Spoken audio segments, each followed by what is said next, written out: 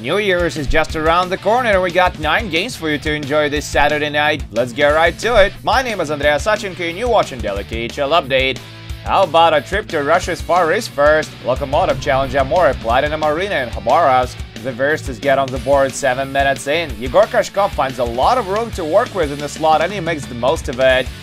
Loko doubled their lead late in the period. Georgi Ivanov jumps to the slot and buries the rebound on Alexei Marchenko's shot. But with just over a minute remaining on the clock, the Tigers get a goal back. Captain Daniil Faizulin converts on a power play.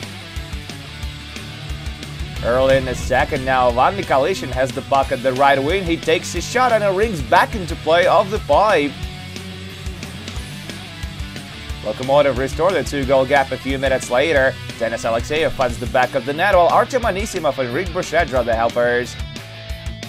Amor pulled back to within 1 8 minutes into the third. Dmitry Arhipov loses his balance but still jams the puck in. It's 3-2 now. But Yaroslav will put a lid on it in the final 5 minutes of regulation. Rick Boucher scores his 11th of the year while Anisimov registers another assist. That's social rope for this one. Loko take it 4-2 on the road.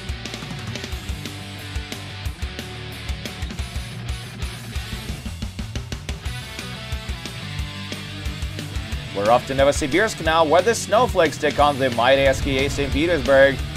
The Verstas jump to a quick lead. Harry Sattery misplays the puck and Leo Komarov scores his first goal in the key after his return from the NHL. They improve their lead less than a minute into the second. Nikita Gusev converts on a power play for a nice setup by Andrei Kuzmenko.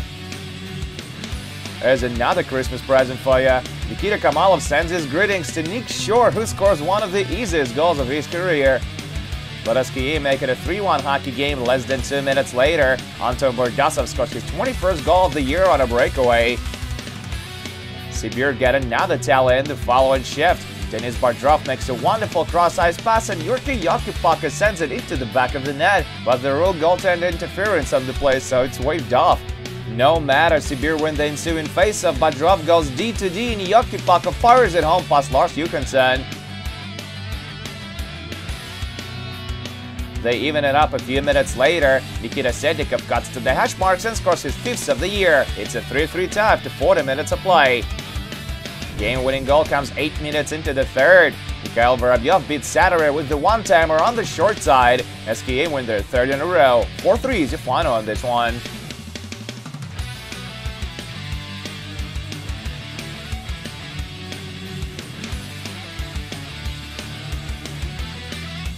We move on to Ufa now, where Salavat Ulayev face off against Avtomobilist. The hosts break the ice just 35 seconds in. Alexander Kadekin guides the puck across the line and it's 1-0 Salavat. Avtomobilist tied up middle to the frame. 2011 World Juniors champion Stanislav Bacharov scores his 3rd goal against Salavat this season. Man and Green get back in the lead less than 2 minutes later. Danil Bashkirov muscles his way to the slot and scores a beauty. And soon after that, Salavat converts on a power play. Vladimir Galkin makes an unreal save, but Marcus Granlund still gets what he wants. It's 3-1 now.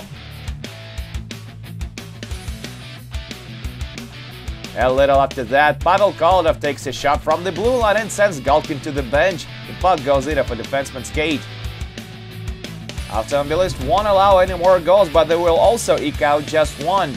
Patrice Cormier gives his team some hope, but it's short-lived. Salavat hold on to their lead and take 2 points on home ice. 4-2 is the final.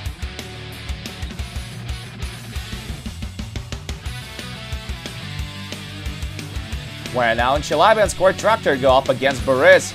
The hosts establish a quick 2-0 lead in this one. Nikita Tartishny scores his 20th goal of the season just over 8 minutes in. And right after that, Lukas Sedlak converts on a power play for his 15th. Nick Balin, Timo Pulkinen with the assist. Sedlak scores his 2nd of the night late in the following period. Balin picks up his 3rd helper on the play and Traktor lead 3-0.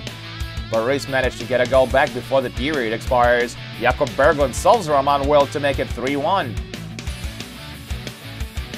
Kazakhstan side pulls back to within 1. Anton Sagadeyev finally has his first tally of the season and it's not over just yet. Well, it is now. Pulkinen hits the empty 4x6 to finish it off. Track to beat Boris for the second consecutive time this season, 4-2 easy final.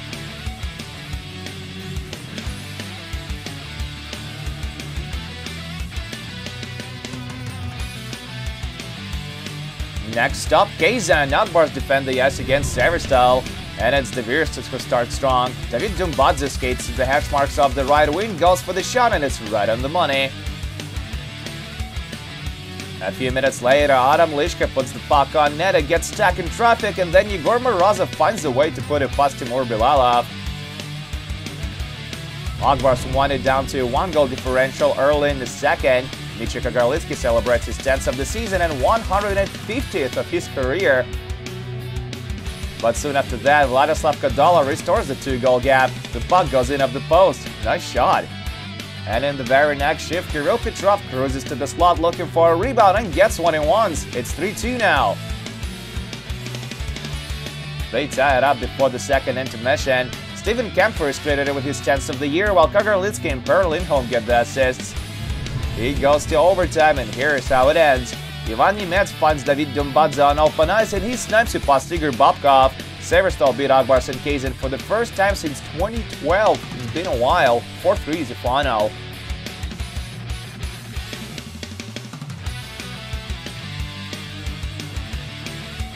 Let's go someplace warm now. This is Sochi, and tonight the Leopards lace them up against Spartak. The red and white strike just at a 30 minutes in. Alexander Kokochev gives the puck to Alexander Nikishin, and he scores his 7th of the year. It counts after video review. Spartak doubles their lead 5 minutes into the second. Ilya Baranov enjoys his first goal of the season, while Ivan Drozdov has the only assist on the play. Drozdov is also the one who improves the lead to 3-0 just 3 minutes later. Great snipe by Drozdov, and the night is done for Magnus Hellberg. Maxim Tretiak stays perfect right until the final buzzer, while his teammates manage to get 2 goals back just 26 seconds apart in the third. Martin Bakas gets the first. And right after that, Amir Garayev throws another one past Oscar Duns, but that's as close as they can get. Spartak protect their lead and get 2 points on the road. 3-2 is the final in Sochi tonight.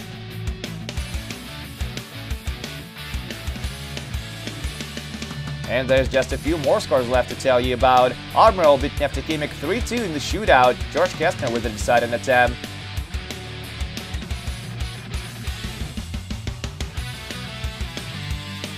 Filip Maillet scored meter for the third period, and Metallurg edged Vides 5-3 on the road.